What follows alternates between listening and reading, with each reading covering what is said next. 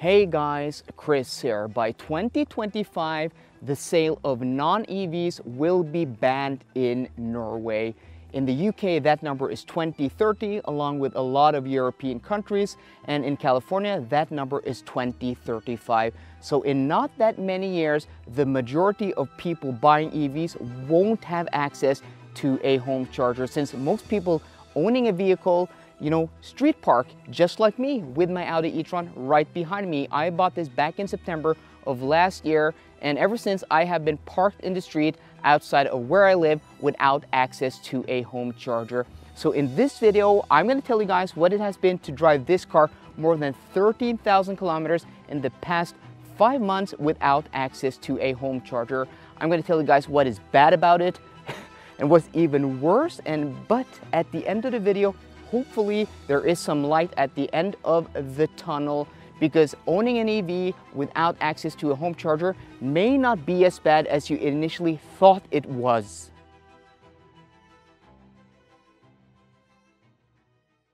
Today's video is sponsored by the subscribe button down below and also the like button. We're really trying to hit that 20,000 subscriber mark before the month is over, before February 1st, because if we manage that, I'm going to do something crazy or insane, or something you guys just want to see me doing. People have suggested ice bathing, driving to the North Pole, or the Polar Circle, or maybe Wood Cup, or I could drive to the North Pole. Top Gear did it. Why can't I do it in an e-tron? That would be cool. But yeah, go to my previous video, the Norwegian high-speed run in the Volvo XC40, and comment there what you want me to do. And the comment that gets the most upvotes, I'm gonna make a video of when we hit that 20,000 subscriber mark at the end of the month. And as much as 85% of you guys are watching aren't subscribed, so I know if everybody just hits that subscribe button and that like button, we will be at 20,000 subscribers in no time at all, because in the past 5 days, we have gained something like 700 subscribers, which is crazy. I'm just mind blown.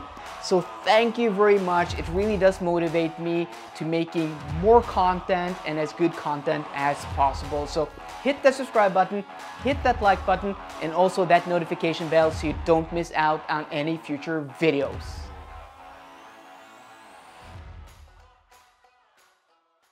Just to give you guys some context, I don't live in the middle of Oslo. I live about 14 kilometers in a suburb-ish, type of area that is built in the 50s and 60s. And as you can see here, all these people live in these semi-detached houses, which is a normal living situation here in this part of the city.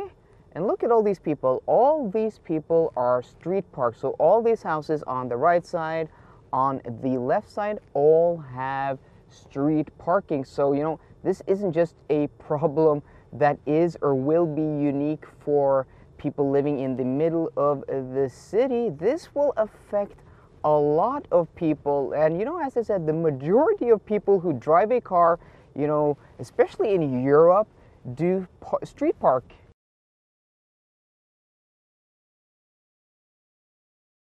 Prior to the global pandemic, I used to take the metro to work. So that's the whole reason I live, 14 kilometers outside of the city.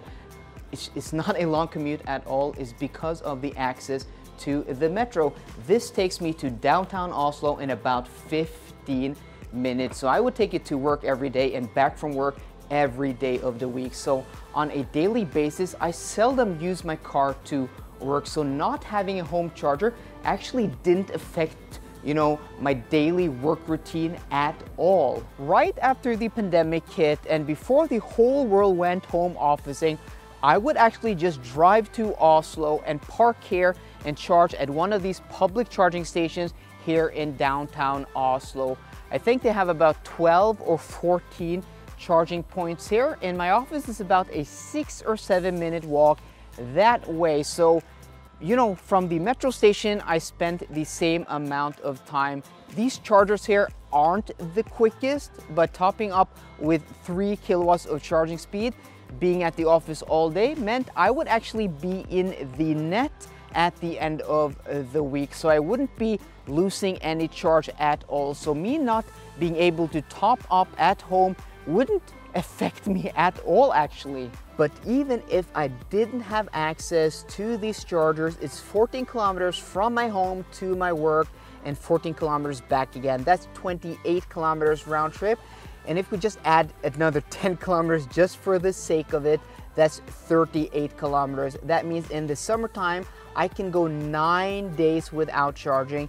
And even in the winter, when it is at its coldest, I can still go 6 or 7 days without having to top up.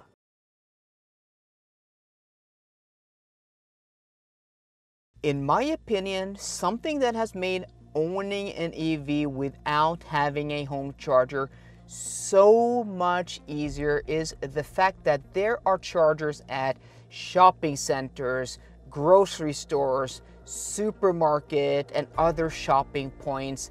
I'm now at a shopping mall not far from where I live, where I usually like to shop maybe once a week, twice a week, you know, on a Wednesday or a Friday or a Saturday. Maybe I go here eating. And here they have 50 kilowatt chargers, which just make it so easy. So I can, you know, come here with basically an empty battery, and then I can shop for 2 hours, 3 hours, and then be fully charged when I leave here. So these chargers at shopping points really have changed the way I think about charging. And yeah, it just makes life super easy.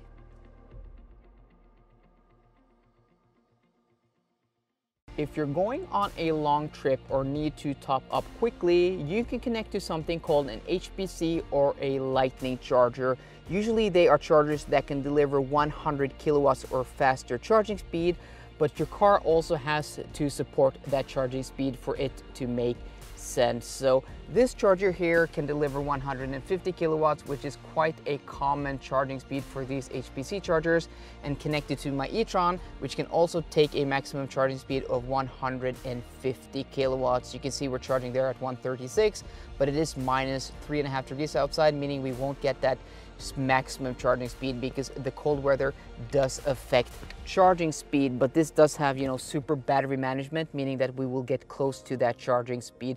But as I said, your car has to support the charger or else it doesn't make any sense. And also using an HPC charger for topping up or on long trips is something you're going to do even if you have home charging, because your car can only go as far as it can on one charge, and then you'll have to top up preferably as quickly as possible. So that's the same if you have home charging or if you don't have home charging. But if you don't have home charging, you have to consider that you can't start with 100%, because if you have a home charger, you can top up to, well, the percentage you want to. But when you don't have a home charger, you will arrive at the charger like this, and then you have to top up and then you can leave. So that's time you have to consider when traveling.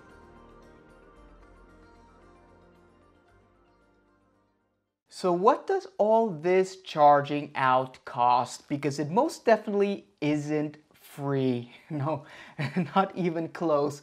So I'm gonna go through the charging I've shown you today, and then I'm gonna break down the pricing. And we're using my Audi E-Tron and the consumption and the range it gets as, you know, reference. So starting off with street parking and charging in downtown Oslo.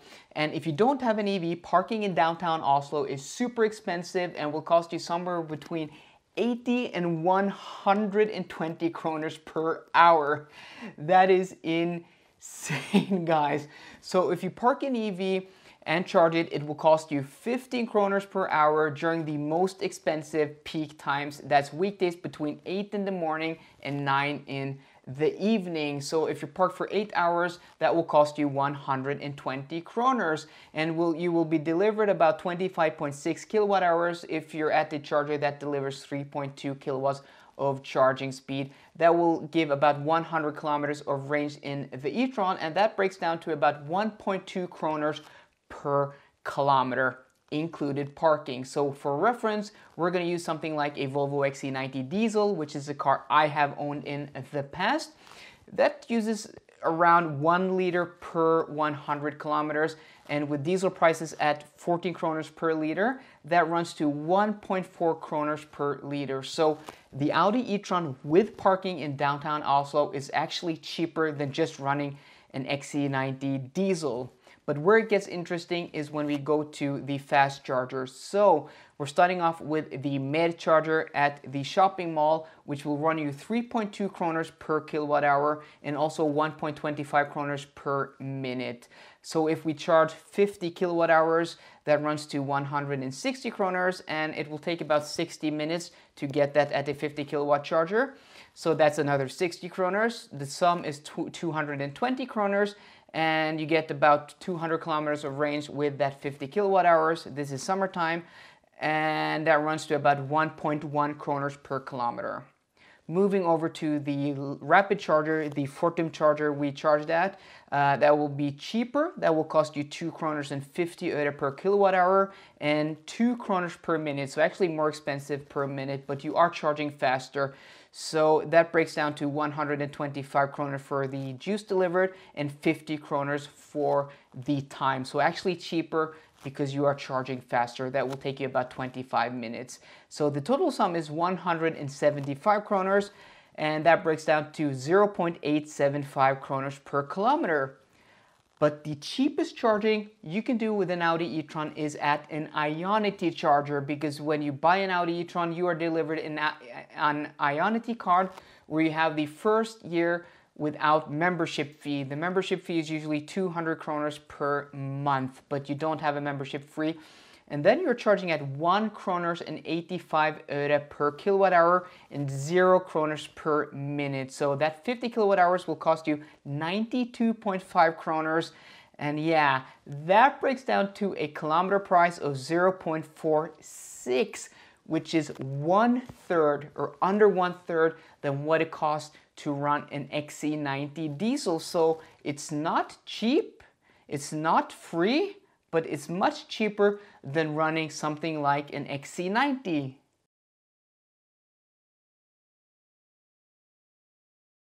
Fortunately, more and more living and apartment complexes like this are building out chargers. This is a 102 unit complex, and they have just built out 20 of these 7.2 kilowatt chargers. And that means you can charge something like an Audi E-Tron from 10 to 90% in just 11 hours. That is overnight, so that is super, super awesome.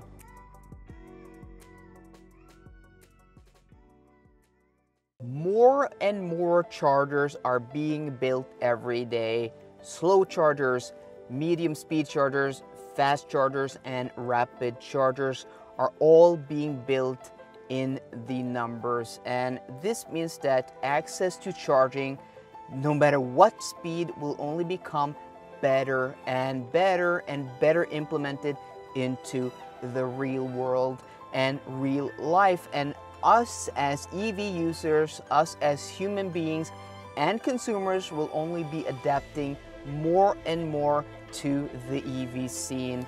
I've only had my EV since September last year, and already the way I, do chores, the way I think about traveling, the way I plan is just a little different. And in some regards, I find it easier because I don't have to find a gas station to fill up. I do my filling while I'm doing other things. But of course, other times, well, it is a bit more of a chore and a bit more stressful. So guys, I hope you liked my experience. I hope my experience will help you with unanswered questions and maybe, be the reason you do choose or not choose an EV, or why you want to wait 5 or 10 years for getting into the EV scene. So guys, I hope you enjoyed today's video. If you did, please drop me a thumbs up down below. And for more car content, as always guys, please subscribe. See you guys later and goodbye.